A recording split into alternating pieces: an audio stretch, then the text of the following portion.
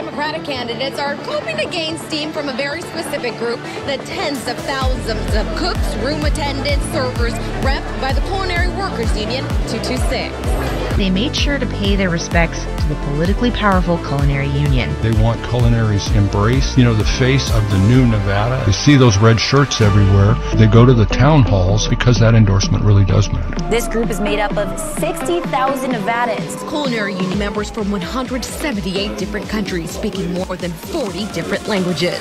The union has also helped more than 18,000 immigrants become U.S. citizens, making new voters. In Nevada, we know how powerful the Culinary Union can be and is.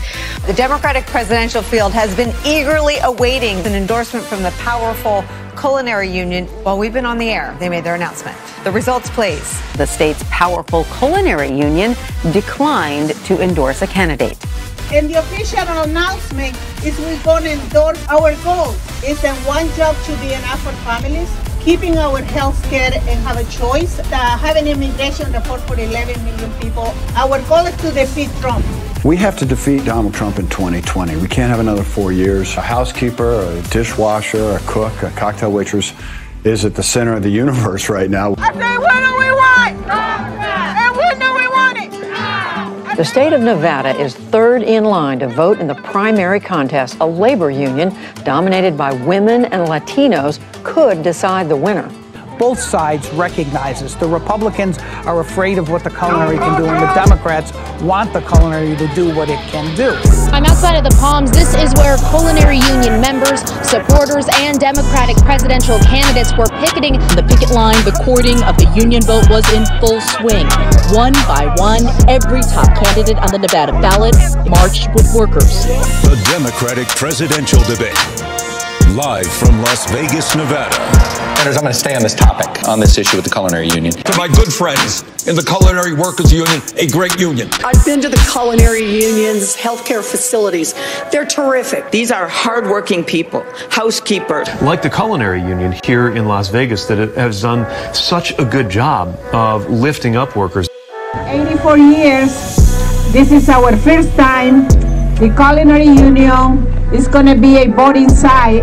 This Culinary Union location running smoothly. The Culinary Union, a very influential political force. The men and women who make Las Vegas go. And they have a lot of members and they have a lot of clout. Culinary Union members have been voting on the Strip for the past couple of days at early voting sites. They have at-large precincts on the Strip where they can vote on caucus day. They're a huge constituency. The Culinary Workers Union, which is the most powerful union in Nevada, known for, turning the tides in close elections. Governor Steve Sisolak announcing the closure of all non-essential businesses in Nevada. That includes casinos. The Nevada Culinary Union issued this statement saying health and safety are priorities as we face this now global crisis. The Culinary Union is sending requests to casino companies to meet immediately and bargain the effects of the coronavirus. The union wants to assure its members is doing everything that it can to take care of those members, extending health care coverage during this period for those laid off or those who now work reduced hours. Union organizers say they're also working on a plan to help members sign up for unemployment, learn how to talk to the landlords about rent, and also how to manage their finances. Unite Here, calling on the federal government for a stimulus package to help hospitality workers. Our industry has been devastated by this current crisis. From a very empty Las Vegas Strip where overnight casinos shut their doors, you're looking at the Bellagio now boarded up, and thousands of workers will be out of work. 98% of the Culinary Union members are out of work. A lot of community members are worrying about getting food. The Culinary Academy of Las Vegas going to be hosting a large food basket drive to those impacted by COVID. 15,000 baskets for those who are in need. These are people who otherwise wouldn't be able to have their next meal. Nevada, of course, are dark because of the coronavirus. Union leaders are taking aim at the casino industry. The Culinary Union revealed they have 60,000 members laid off right now. The union secretary-treasurer also touched on the top priority is the safety and health of the employees and customers. Right now, all together, we have to hold in hands and go through this global crisis. Nevada's Culinary Workers Union responded to the mayor's comments, saying the mayor's statements, they are outrageous, considering essential frontline workers have been dealing with the consequences of this crisis. The Culinary Union is calling on landlords to freeze rents. It's requesting landlords pledge to freeze rents at their current rate for 1 calendar year. The Culinary and Bartenders Unions will fight to ensure all workers are retained and do not have to reapply for their jobs, that their seniority remains intact, and that all workers are offered extended recall rights. Here are some of the highlights. On prevention, testing workers for the virus protection, PPEs made available to both workers and guests, enhanced cleaning, frequent and intensive cleaning. Look at all the cars stacked up a couple of miles worth, not just here approaching the Union, but all the way back on Charleston up to I-15. You've got thousands and thousands that they want the resorts they work for to be transparent about what reopening will look like, and that safety for the Union membership is kept in mind as a top priority. It continues to move its way very slowly down Las Vegas Boulevard, but Culinary Union members are caravanning vehicles down the Strip. More than 10,000 Culinary employees drove up and down the Las Vegas Strip this week as part of an effort to get casinos to implement stronger public health policies and disclose their full reopening plans. Yesterday, the Culinary announced they want casino companies to be transparent and share their reopening plans with the public, making sure that their 60,000 members, as well as tourists, will be protected.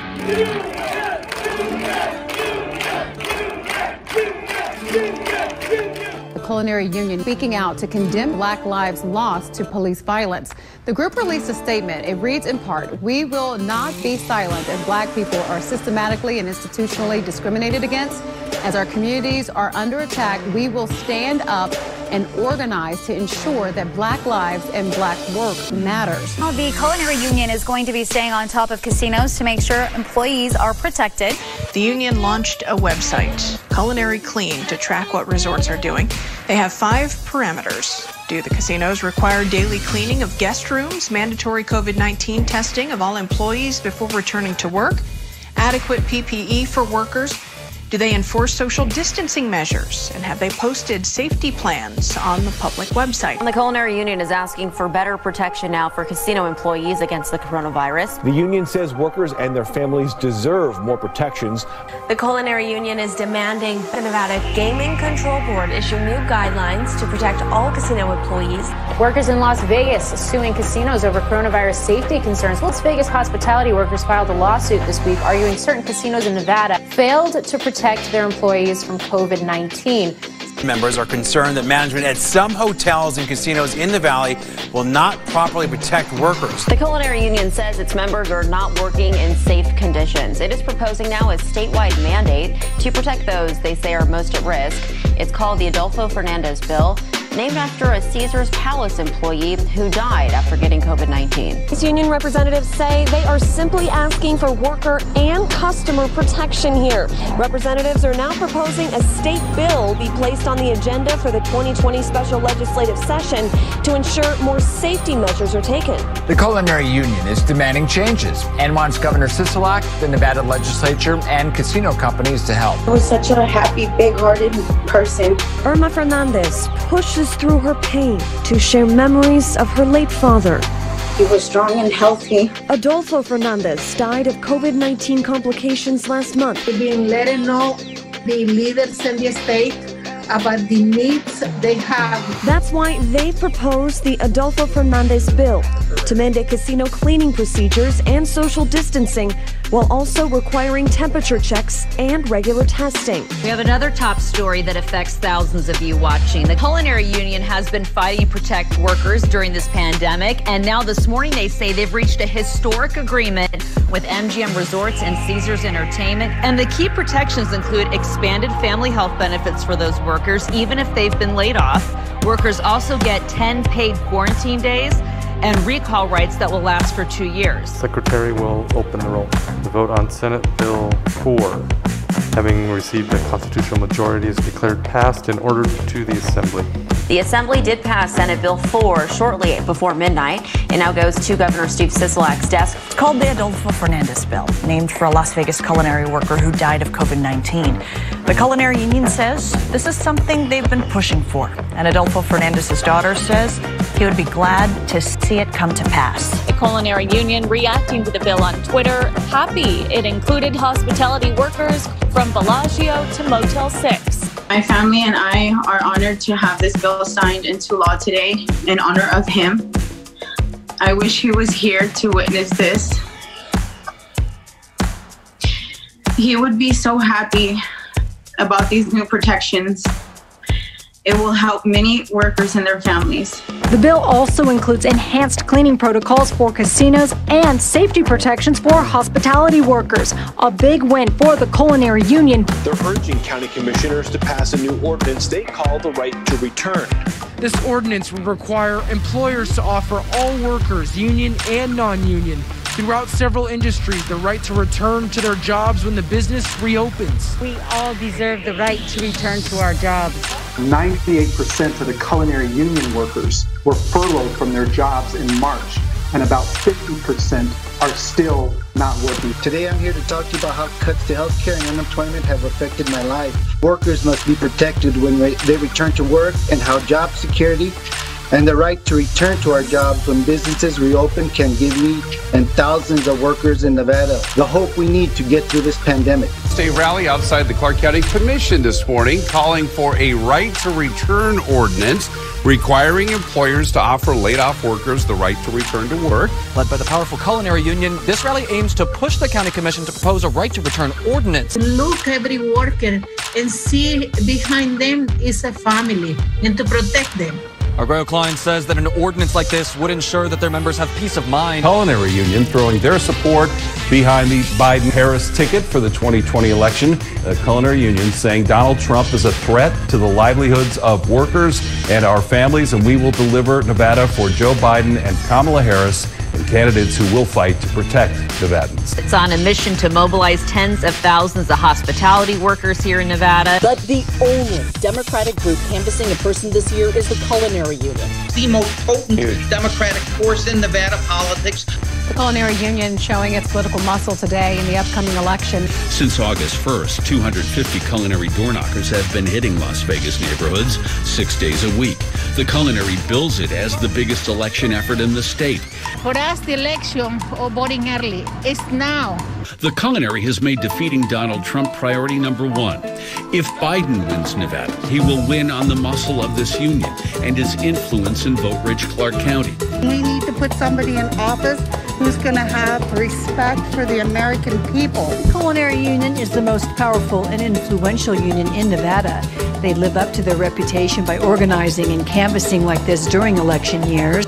In a Las Vegas neighborhood, Susana Lole goes door to door for the powerful Culinary Union. I'm doing this because I have kids and grandkids, and I want a better future for them. Culinary Union getting ready to launch its largest Get Out the Vote effort. The Culinary Union making one last push. You might have some strangers knocking on your door later today as hundreds of hospitality workers will start going door to door in a last-minute effort to drive people to the polls today.